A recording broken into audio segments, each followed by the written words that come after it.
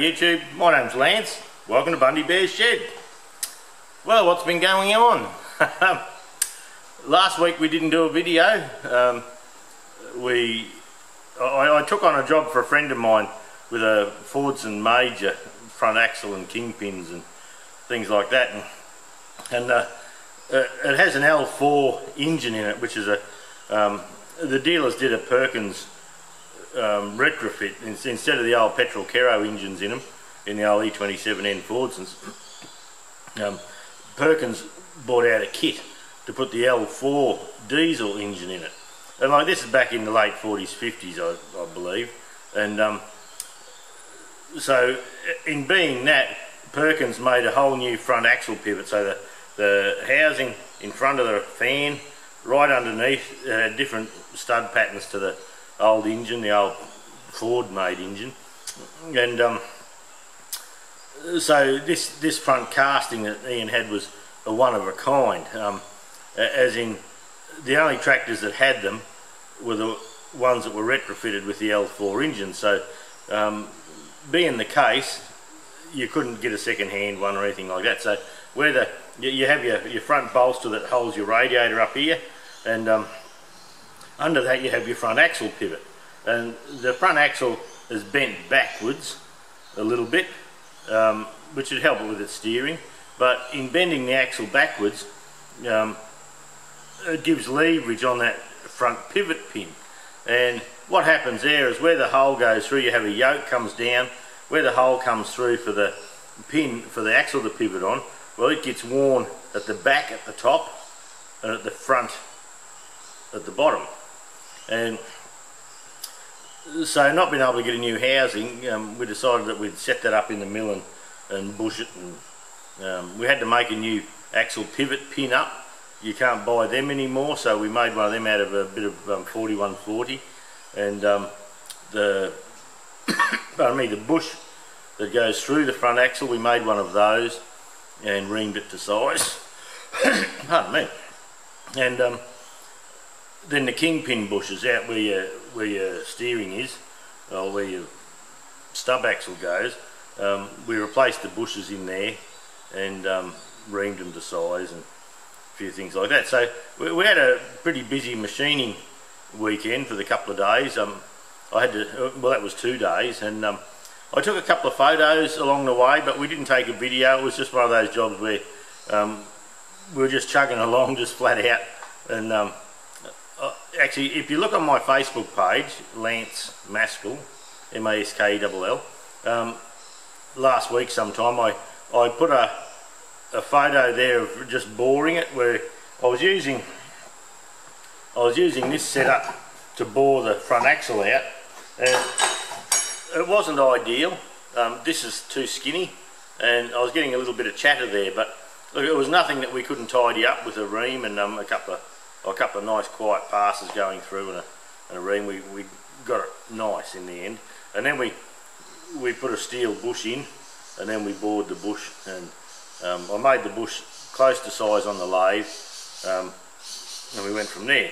Well, what I really need to do is get a long boring bar that fits snugly in this hole here, and it looks to be 3/4 to me, and that would take the chatter out. This was about the limit. I've even got it sticking out a bit more there than it should, because it was right on its limit. So look, there's a little video of that on my Facebook page, and down below, Ian loved it.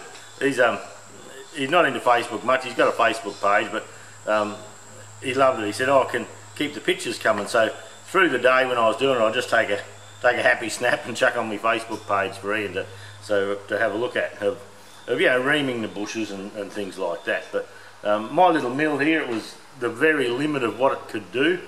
I would have liked a power ream, but I just didn't have the room on my little hobby thing. It's with a little hobby mill like mine, doing a big casting like that, it's a boy doing a man's job.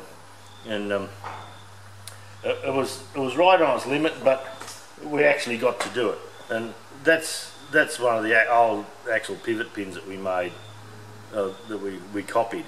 Yeah, it's not particularly worn badly, but it's got rust in the middle here, so it needed to be replaced. So So Ian's got a nice front end on his tractor now. It's nice and tight, and yeah, we just didn't get time to do a stew last week. With that, and oh, it's been hot here, and yeah, mowing the grass. Monday took all day to do the mowing, so that's all right. But I'm getting an early start today in the shed. It's I have a mate just down south a couple of k's, and he showed me his thermometer yesterday in his shed, and it's 38 degrees, which is 100 degrees Fahrenheit, and probably same here today. We've got a bit of a heat wave going on, but that's all right. We'll just toughen up a bit and fucking hook in. And with Ian's tractor, also today's job is, here's this shaft here, it goes right from one side of the tractor to the other. It's 1 1/8, and one end goes the brake pedals, and the other end, I'm not sure which end, goes the clutch pedal. So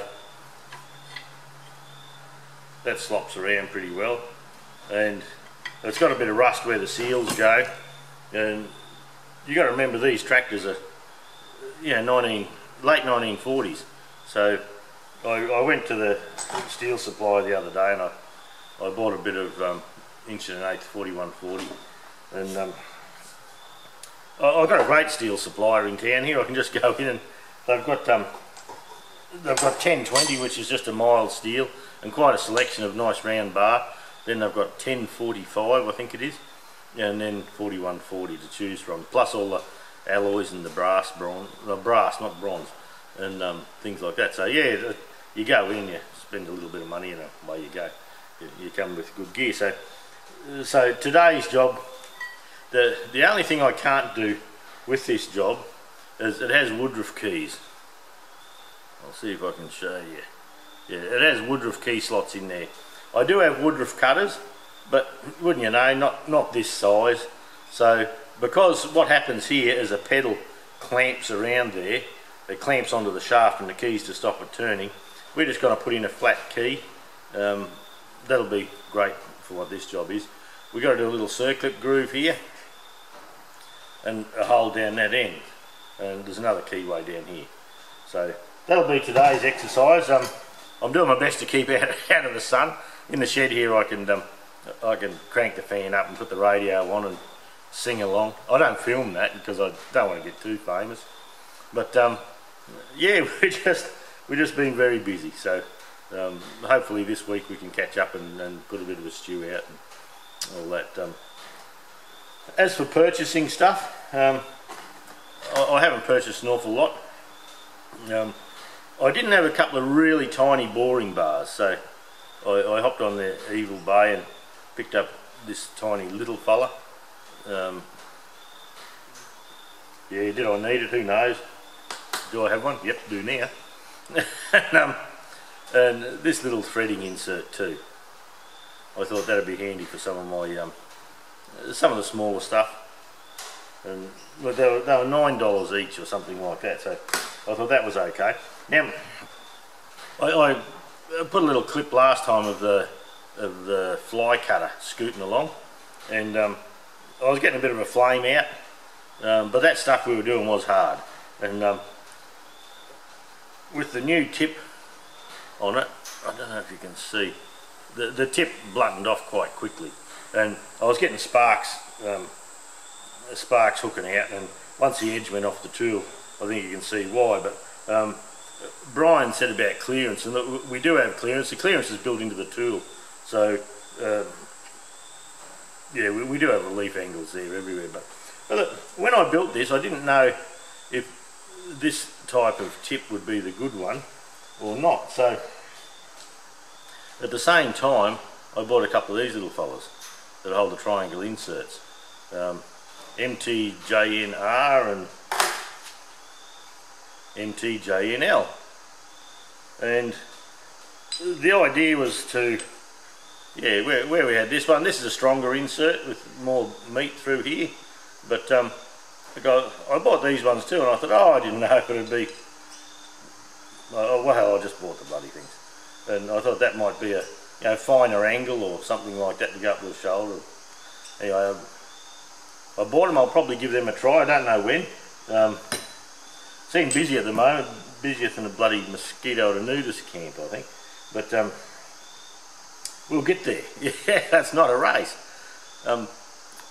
The Colorado, the problem I've been having with my Holden Colorado, before Christmas, the Friday before Christmas, they repaired the harness on the drop box where it goes in. Originally they found a CAN bus problem up the top that they fixed. They could actually test it with an ohm meter, so it was something they could see. But that wasn't the main problem apparently. I got it back on the Monday, and then on the Tuesday it wouldn't start again in the heat, in the heat of the day. So what they did was they found another terminal playing up on the drop box, and it's a 6-speed auto, same as they use in the Corvettes, Stingrays and things like that. So it's a good box, but I read about a bit of a problem with that plug, and anyway they found a problem with that plug, and they re-crimped the terminals that weren't quite right. And well, I've been to work 2 weeks in a row now, and it started every day. Bloody miracle. And but look, I've got to take my hat off to these fellas. It's Ross Gray, Motor City in Bundaberg, and they have the Mitsubishi agency, which that's where we bought our Mitsubishi ute. They have the Holden, that's where we bought our Colorado, and they also have the Mazda agency in town. And over the Christmas break, I got a phone call between Christmas and New Year, and it was the service department from Ross Gray, and Tommy, one of the customer reps, it was him, and he said, "Look, we've just been wondering how your ute went." He said, "It's been worrying us. I took it in there and they didn't fix it, and they were wondering whether the second repair was good or not." And I said, "Well, tell you the truth, I haven't driven it much. Pardon me. I use it for camping, and I had the fridge in there, and over Christmas I was using it as an extra beer fridge. So I said, I haven't driven it much, but I've been to it often." And so look, I was impressed that they bothered to ring up. He said the fitter that fixed the job for us, or the mechanic, he was interested to know if the repair was done, and which is good customer service. So after 2 weeks of it going good, I rang him yesterday and I said, "Look, I can't fault it at the moment. It's going great. I haven't put my scan tool on to see if there's any codes there, but I'm sure there's not. It just hasn't missed a beat." So they're happy. They think they've fixed it. I'm happy. I think they've fixed it. And as far as the service department went, well, you couldn't really fault it.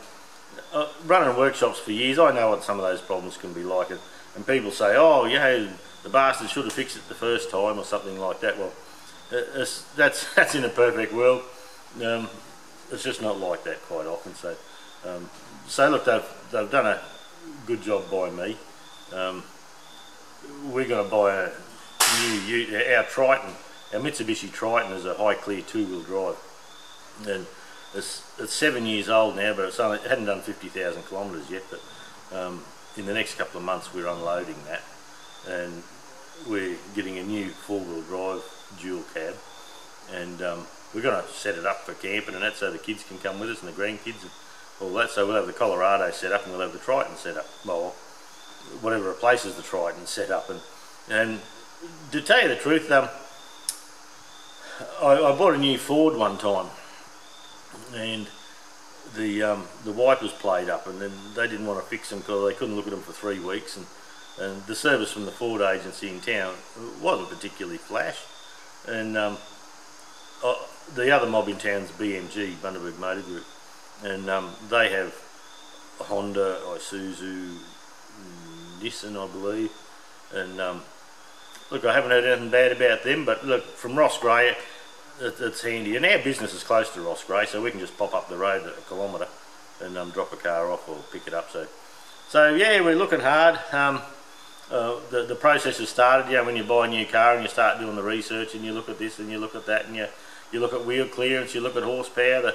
The Holden Colorado, like I have, the ute, it's 500 Newton meters torque now, and so it's the most powerful one in the range. Not that we need an awful lot of power, but the utes that have 3.5 tonne towing, that's pretty good to me, that tows a tractor around. I really like the Mitsubishi Triton because our Triton's been just a ripper car. You couldn't fault it, like not a problem.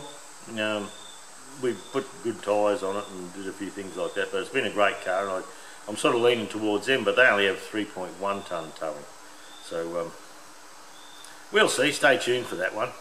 But oh, another little Evil Bay purchase was, I saw some cheap tips, so I bought 3 boxes of them just to tuck away in my tip supply, so nothing too exciting about that, is it? But look, I'll try and make it a bit more interesting than it has been for you today. Not much to do on this shaft, but I do have to cut it to size, polish it up, yeah, drill a hole, and a bit of stuff like that. So we'll do that and film that for this stew. And that's about it. If I come across anything else interesting, I'm trying to get in before it gets hot for the day. It's supposed to be 100 degrees, so I've got the fan over there, so I'm at 6:30 in the morning at the moment, so I'm trying to get the jump on the day and film a bit of this before I get all filthy and sweaty. And later on in the day I'll probably try and finish the steering on the John Deere. I just haven't had time to do that either. So anyway, stay tuned. We'll try and make it interesting stew. And this is our full depth cut, full depth 3mm, and we're just feeding by hand again. Nice and steady.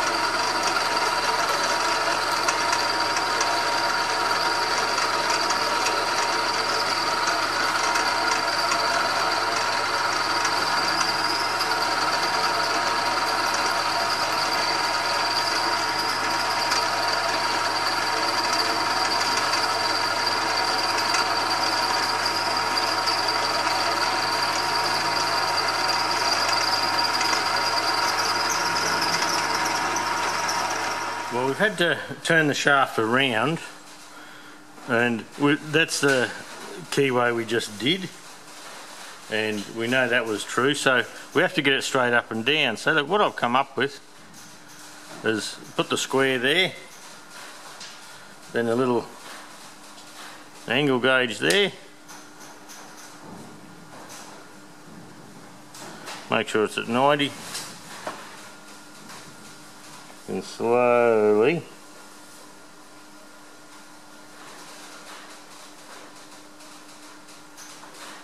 turn the shaft.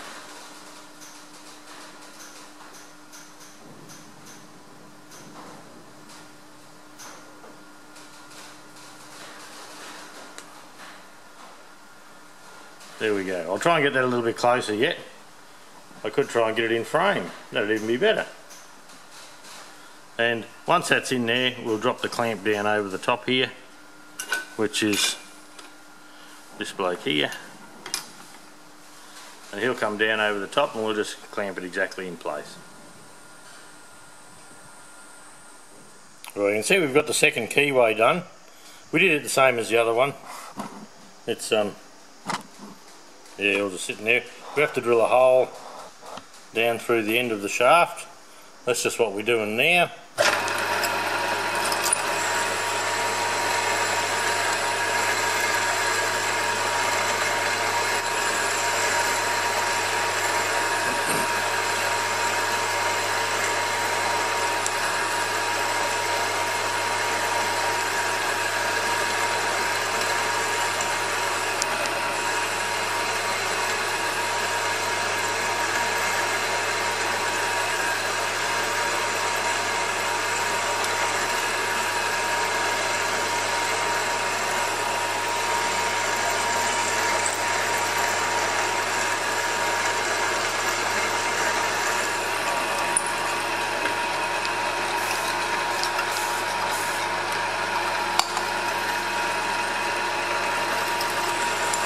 This is 4140, so we're just popping out the other side. Okay, all we have to do now is give that a blow. We're going to chamfer that edge slightly. We're going to chamfer this edge slightly in the lathe, and then our shaft's done. There's the shaft finished. And I've just rebushed this pedal and reamed it out to size. So there you go, that'll do us. That's the end of the stew. Alright, we'll catch up with you next week, eh? Thanks for watching.